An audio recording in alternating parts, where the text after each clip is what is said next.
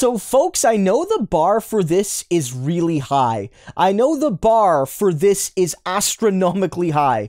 But today might have been one of the dumbest days in the entire life of Old Donnie. In terms of what he did, yes, but also how what he's doing is distracting him from the absolutely massive peril that he's currently in. And also how these recent moves by Trump are pissing off the most loyal people within his camp. We already spoke about some of this earlier, but since he made his quote-unquote announcement earlier today, which just ended up being basically a glorified, vastly overpriced card sales scheme, scam, whatever you want to call it, definitely stupid, everyone's turning on him. And so I have a couple things for you, but this culminates in the fact that Jack Smith, on a day like today, where Trump was being a giant dumbass, caught him off guard, making his single biggest move yet.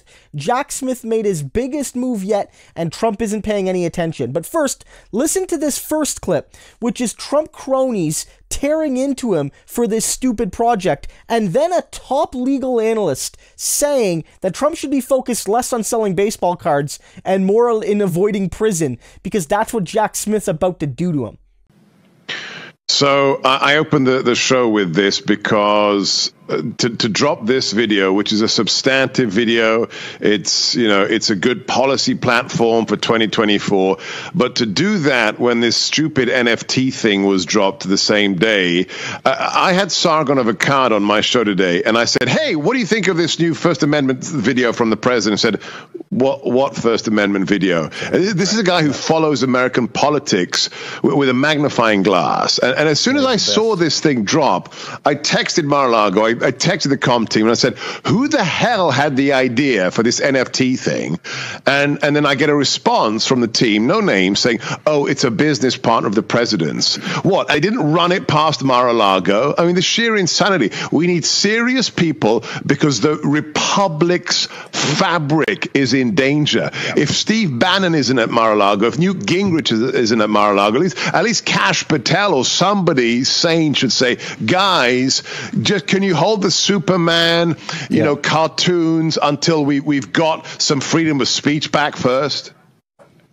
Steve. Yeah, go ahead. Steve, by the way, screw the business part. I want to hear about that right now. This thing was so powerful, and you're absolutely correct. People have been blowing up on the NFT. We're going to play that in a second. Nobody even talked about this. This is the most substantial policy thing he's come out with. Bingo! No, a substantial and correct policy address was completely drowned out by marginalia, right? And what we need right now is maniacal focus. Why? Because we are losing our country. We have an open border, we have an economy that is tanking, and we have depraved indoctrination of children going on at our country right now. That's what time it is right now in America, and we need focus, including focus from the 45th president, who should be devoting all of his political capital right now to stopping this omnibus. 100%. Let's play. I'm going to play the NFT, and then if you haven't seen it, we'll play a little bit of the NFT, and then I want to bring Seb back in and Steve. Hello, everyone. This is Donald Trump. Hopefully, your favorite president of all time, better than Lincoln, better than Washington, with an important announcement to make. I'm doing my first official Donald J. Trump NFT collection right here and right now. They're called Trump Digital Trading Cards. Okay. These cards feature some of the... I can't do this anymore. He's one of the greatest presidents in history, but I got to tell you, what business partner, and anybody in the comms team, and anybody in Mar-a-Lago, and I love the folks down there, but we're at war. They ought to be fired today. You came out with something that's so important, which I still don't think gets to the heart of it. And hey, you don't have three harder cores than Cortez, Bannon, and Seb Gorka. So when we're getting blown up all day on this, Seb, walk me through it. Walk me through your assessment of this, sir. Never should have happened.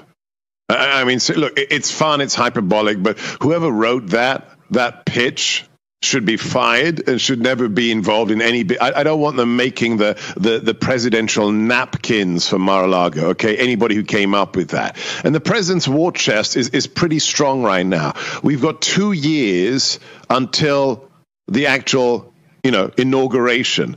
We don't have time to waste. If you want to do this kind of stuff, have a peon do it. Okay, get somebody who's recognized in the MAGA world to put their face to this thing and do it. But the president should not be involved with this. When we find out weekly meetings with the FBI, with ODNI, with DHS to censor the most important media platform in America, and Cash was on my show as well today, says, where are the real emails, Elon? We now have some evidence to mull, multiple weeks worth of subpoenas demanding any and all communications with the twice impeached ex-president that give us a pretty clear sense of what federal prosecutors are looking at and for. We learned this week that special counsel Jack Smith has now demanded testimony and or records from local election officials in all 7 battleground states that were central to the failed attempt by the ex-president and his allies to use fake electors and baseless lawsuits to overturn Trump's 2020 defeat. Those subpoenas, nearly identical in their very specific requests for Trump-related records, are among the first known from Smith since he was assigned to oversee Trump-related key aspects of the January 6th investigation. Joining our coverage, Neil Katyal. He's former acting Solicitor General and currently a professor at Georgetown School of Law and an MSNBC legal analyst. David Jolly is still here. So, Neil, we take these little pieces of the iceberg that pop up and we try to understand what we can about the nature of the special counsel investigation. But what, in your expert view, do you see? So I think you're right about these pieces of an iceberg. And if I'm Donald Trump right now looking at these different pieces, I would spend a lot less time like selling tacky, overpriced action cards and a lot more time thinking about, hey, I'm facing some criminal charges here. Or potentially. So to me, the subpoenas do 2 things. On the small level, they indicate that the Justice Department is taking a very close look at this fake elector scheme, which I think should make Trump quite nervous. And then I think on the bigger level, it's really them saying, we're not just concerned about January 6th, we're concerned about the events leading up to January 6th. And that means they're going to scrutinize all the ways in which Trump attempted to overturn the election. Neil, what do we take with the fact that there was consciousness of illegality? Greg Jacobs, the vice president's former chief counsel, testified that they knew and they told Eastman that this was illegal. And there was some indication that Trump was aware of the illegality and unconstitutionality of this plot. And then Trump's fingerprints. I mean, in addition to the subpoenas, if they comb, and I'm sure they've already done this, if they comb through Trump's Twitter feed and look at the visitor log, and I guess I shouldn't assume anything about the Trump White House. It's possible they've burned their visitor logs. But he was hauling people in at the height of COVID, state elected officials to work them over. I think some folks from Michigan came in. We've all heard the call from Raffensperger. I mean, his fingerprints were all over this in public. It doesn't seem like a particularly tedious task to tie Trump to the fake electors plot. I think that's right, Nicole, with one caveat. There's a difference between criminal liability and kind of just moral responsibility. The congressional investigation into 1-6, and we'll hear that report next week, it sounds like, is on the non-criminal side, although they're obviously contemplating a referral to the department on the criminal side.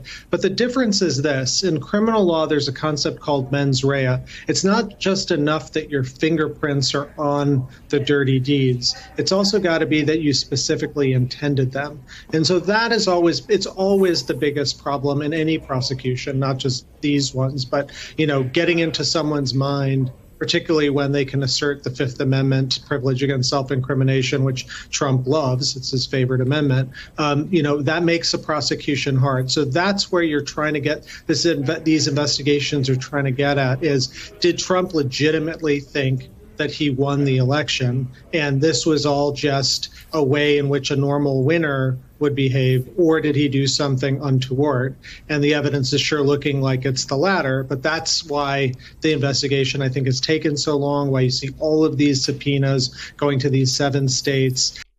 So you can see there, like, these are not moderate people. These are not anti-Trump Republicans. Like, Bannon is literally going to jail for Trump. Like, these are Trumpers through and through. Like, I won't say they've never been critical, but these are all deep Trumpers. 99.9% of willing in some cases to go to prison for him, go to jail. And they're like, this is stupid. It's a stupid project. It's embarrassing. It's humiliating. It's on all of that, just objectively on its own. But it's also a sign that the guy's not focusing on the job he's supposedly trying to seek again. That whatever you want to say about Trump, let's just put aside the fact that he's an evil monster. Let's put aside the fact that ideologically we disagree with him, me and 99% of you watching, on 99.9% of all the issues. Put that aside. Just from a purely objective perspective, somebody running for president should not have an NFT baseball card system that they're focusing on. They should be focusing on running for gosh darn president. And right now in that second clip, it notes there that Trump doing this is extra dumb right now because it just brings attention to him in all the bad ways. The NFTs are associated largely with predatory and schemy and scammy processes at the best of times.